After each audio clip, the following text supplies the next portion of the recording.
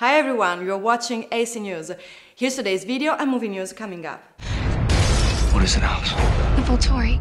They're coming for us. Pax will fight. We've never been afraid of vampires.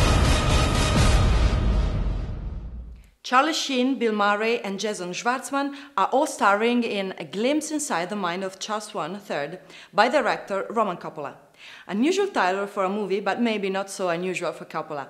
The director is very happy with his choice for the lead role, played by Sheen, who, very charming and full of charisma, was evidently perfect for this role.